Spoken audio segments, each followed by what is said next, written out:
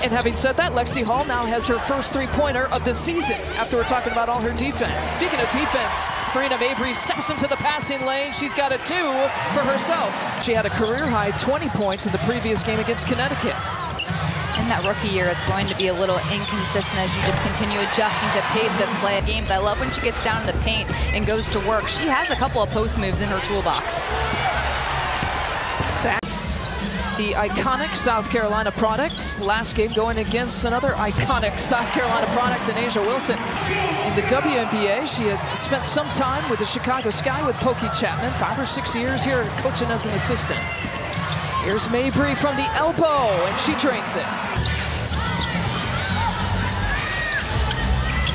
Mabrey. Wow.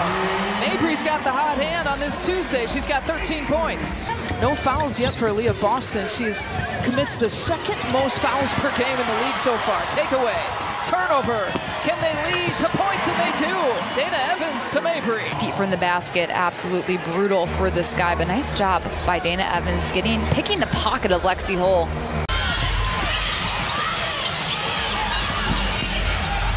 Cutting Mabrey. Steps it back. Ooh, drops it home.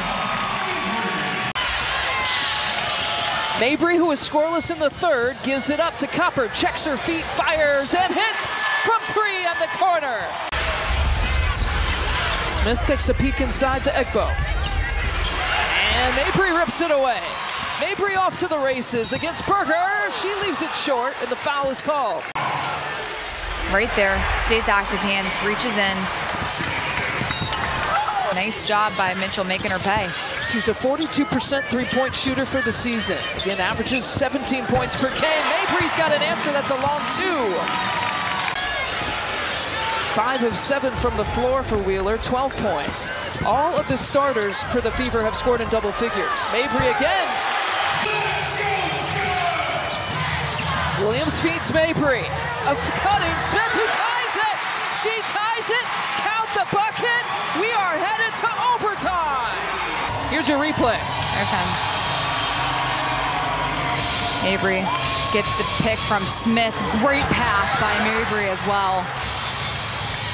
And you got to see if she gets this off in time. I think she gets it off well in time.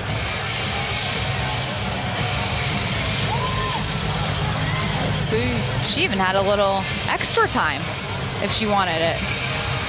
At least 0.3 or 0.2. Basket's good.